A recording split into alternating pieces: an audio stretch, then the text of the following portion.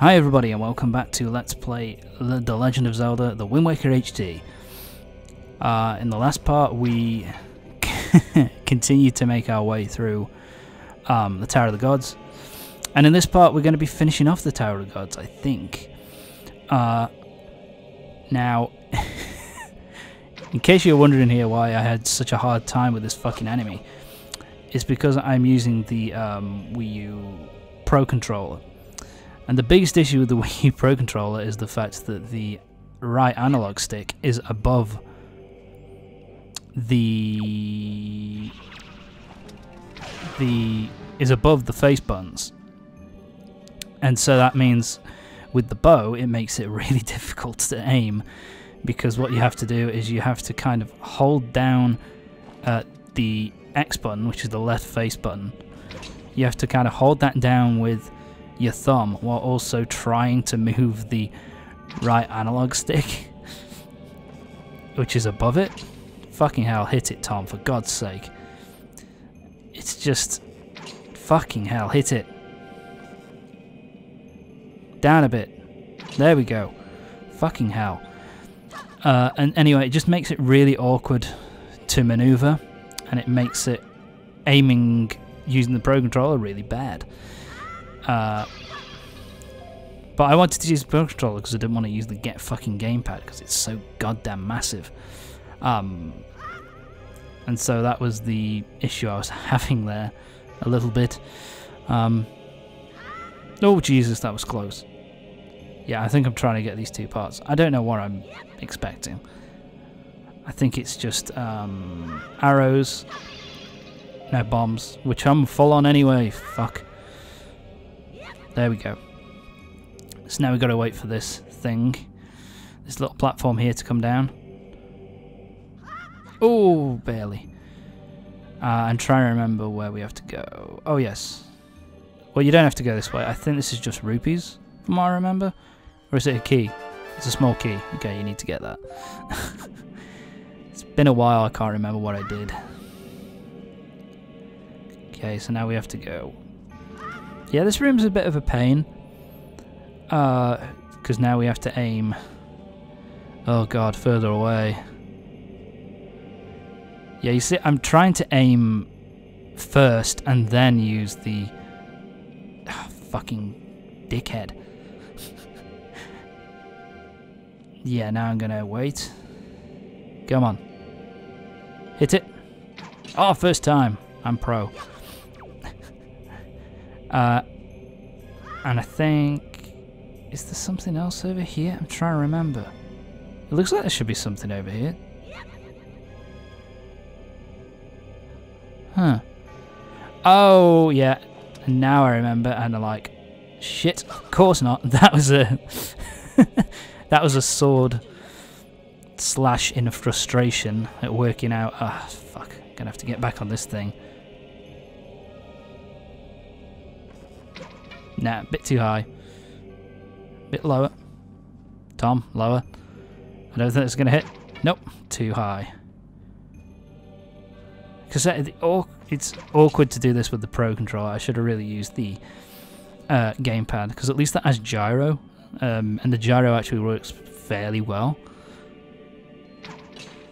Yeah, here we go. Chest. I can't remember what's in the chest, if I'm honest. But anyway, last bit. I'm so close. I'm nearly done. Fuck you. That's 20 to 30 seconds, which I'm never going to get back. Oh, joy pendant. Oh, joy. Yeah, so now we're done in this area. So now we have to go back, I think. Yeah, I think... Do I just... Yeah, let's kill myself. And out we go. Right, so we're done here. We now need to go across. And we've gone through those two areas. We've got the keys that we need. So now we need to head off to the next area. And I think this is the final... Yeah, it's the final area of this section. So yeah, you just need... Fuck! Fell in the water. My aim is shit. Luckily they respawn immediately.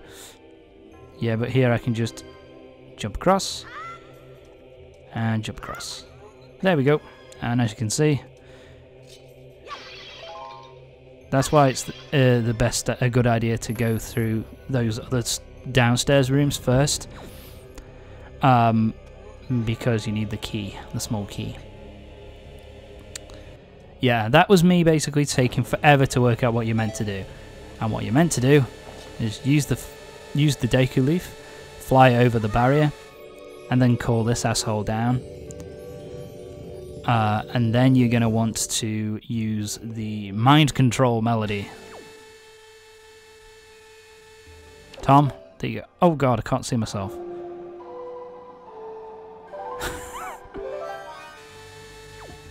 Now I'm all green. And of course the guy doesn't get hurt. And we can just place him on here. Yeah. And out. And we're done. Yeah, this bit's nice and easy. Getting out here is going to be a bit of a pain in the ass, from what I remember. Yeah, because now we get whiz robes. Which are a pain in the dick in this game. Especially, oh god, dodge. Especially when you're trying to use a bow and arrow. Because I'm trying to lock on. There you go. Lock on again. Died in 2 arrows, so that's not too bad. The next thing you're going to want to do before you just leave the thing over there, and you want to grab all 4 of these and place them on one of these pulleys, because that will give you enough ballast so that you can carry the thing across. So, ow, my face. So that it enables you to carry the thing across, and the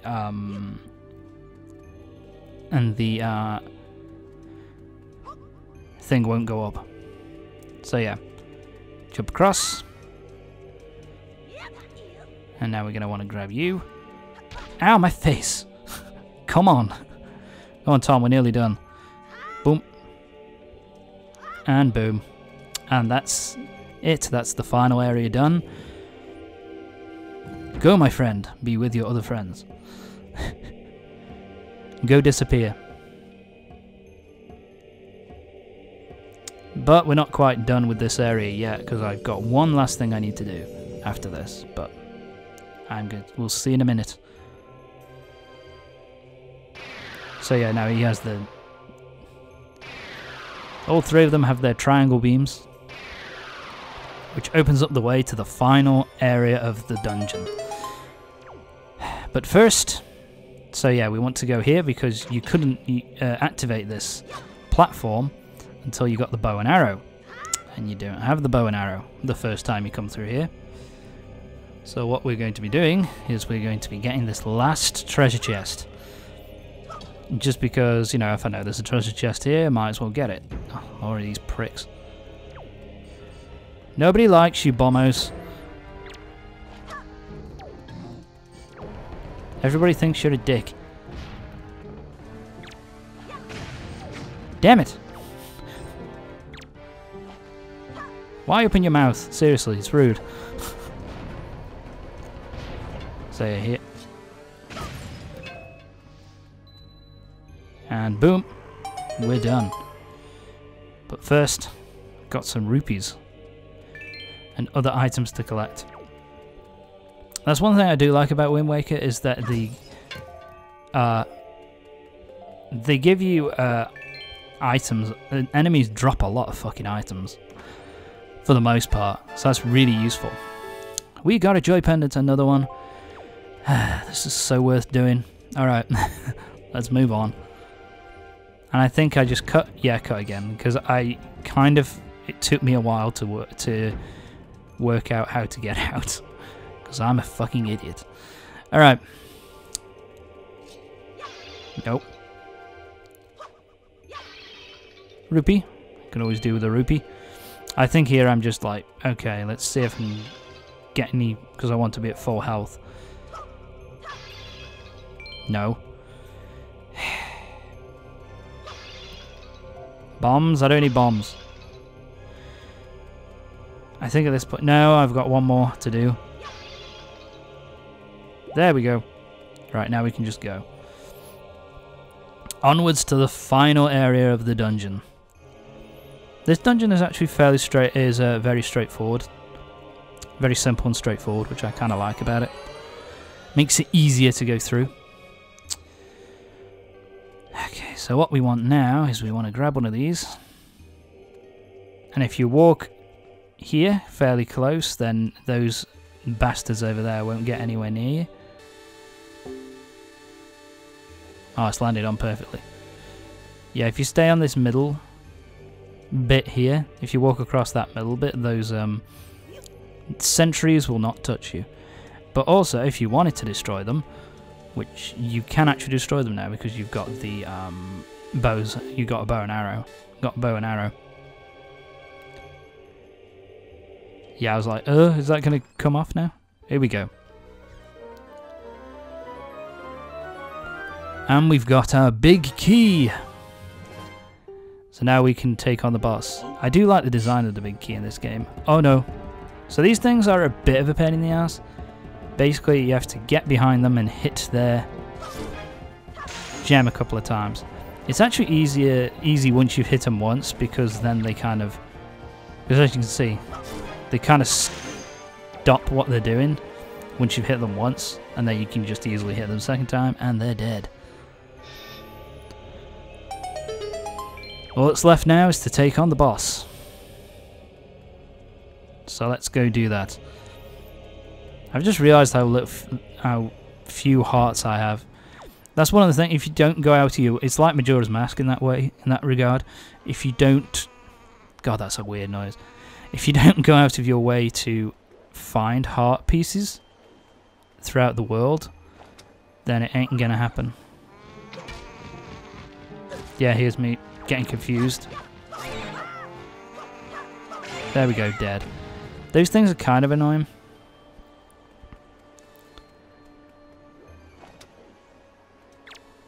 Yep, as you can see. Shoot an arrow at them and it just pops them. There we go. The blue ones are pretty easy. The pink ones are less so because they follow you. So you have to be kind of... You basically have to be very quick. And I think what I end up doing here is yeah, I'm just going to ignore you. These ones are easy though because they only shoot in one direction. And boom. And they drop me some hearts. These things are useful for... Yeah, I don't know what I was thinking there. God, those noises, they make it so weird. Yeah, here I'm trying to get a bottle. Yeah, I do something dumb here. Because I've only got one bottle, which means I have to drink the... But at least until you get hit, you get double... You cause double damage, which is kind of useful. And now we've got a fairy, which means we cannot die. Oh, I'm flashing red. Yeah, which means I can't use that anymore, because I immediately got hit. Those things are worth using your grappling hook on. There you go. Those things are worth using your grappling hook on. Why didn't I just pick up that arrow? Tom, you arsehole. But those things are worth using the grappling hook on for a side quest you can do later on, because you need feathers from those birds. And grappling hook automatically gets you a feather from them. You have done well to find your way to this place. Oh, chosen one. Accept this final challenge. And of course, it's Nintendo's favourite boss concept. 2 hands and a face. Can you tell how you have to defeat this thing? Yep, using the bow and arrow. It's pretty easy. This is a pretty easy fight. So what you want to do first, shoot. is you want to get 2 arrows off. There you go, that kills one of the hands. That kills the other hand.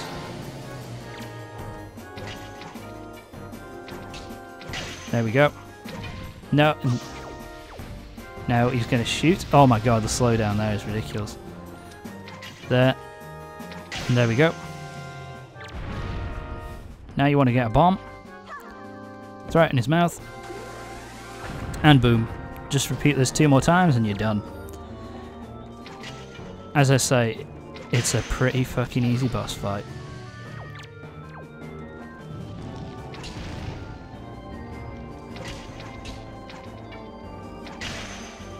There we go, they're both down. There we go, it's one eye down. Yeah, he's using the... But it's pretty telegraphed and pretty easy to avoid. Nope. As you can see, I'm running low on arrows at this point.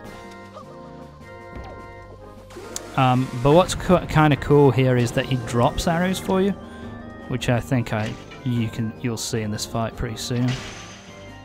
That one's down. Where's the other one? Come. Ah, yeah. You need to be quicker in this final stage. See, snorts it out of his nose. Gives you 10.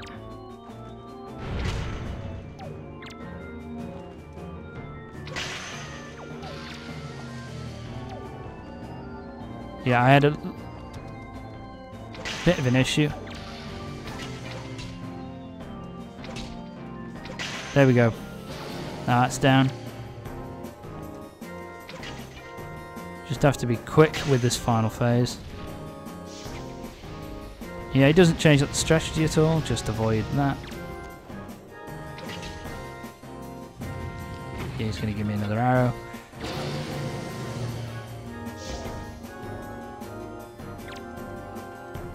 Yeah, the hands will come back, but the eye is still out. So now...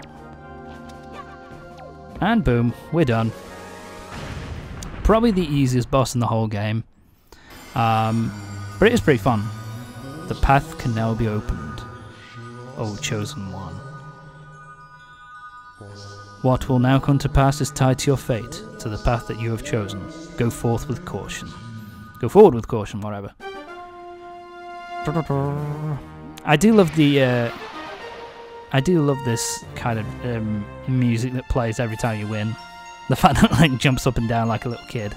It's so awesome. We've beaten him and we're done. I don't know the name of this prick, but he doesn't deserve a name because he's so piss easy. Now remember, get your heart container first. Up to 6 hearts now. And this warps you up to the top of the tower. So let's get going. And that's the Tower of the Gods pretty much done. Just got one last thing to do and we'll be fully finished. So for this bit, it's pretty simple and straightforward. It's pretty obvious what you need to do. Grappling hook, ring the bell, and you're done. I don't think you even need to swing. I think it just automatically starts, yeah, you automatically start swinging and it goes into a cutscene. I guess this is a bit of a reference to Christian mythology. The Tower of Babel kind of thing, of ringing the bell at the top of the tower. You know, having gone through, you know, great trouble and strife to get where you need to get to the top. Don't quote me on that, I know nothing about Christian mythology. You have done well, Tom Till. It would seem the gods have acknowledged you to be a true hero. But this does not mean your trials have ended here. Of course not. Once you take your first step into the world beyond the ring of the light, you see shimmering in the waves before you. Your true trial will begin. Are you ready, Tom Till? Let's do this shit. But yeah, of course it's not near the end of the game. Of course my trials are not over. I was only about it's not even halfway through the game yet. So now we're going below the sea. And I love this that he's trying to desperately hold his breath. He's like, no, fuck, fuck, fuck. I'm dead. Huh? I can breathe underwater? This is weird. That's just why I love this version of Link though. It's so expressive. Like, what the fuck is this shit? To be fair, I would be confused as well. And obviously there, the familiar cue comes in. Oh look, it's Hyrule Castle. So yeah, this is the next section of the game. The next section of the game is heading to Hyrule Castle to get the Master Sword, which we won't be doing until next part. But here's the introduction to Hyrule, which is sort of suspended in time, frozen in time, at the end of the, underneath the sea. It's kind of a cool look. You are probably wondering where you are, aren't you? I've already explained. Unfortunately, there is not enough time for me to explain it to you now. Once you are able to strike down Ganon with the item you obtain in this castle, which I've already spoiled, all will be made clear to you. Trust in my words, see what awaits you in the castle. So yeah, that's it for this part of The Legend of Zelda, The Wind Waker HD. Join me next time for the next part when we will be heading through Hyrule Castle and we will be finally getting the ultimate weapon of the game, the Master Sword. So join me next time for the next part of The Legend of Zelda, The Wind Waker HD. See you next time.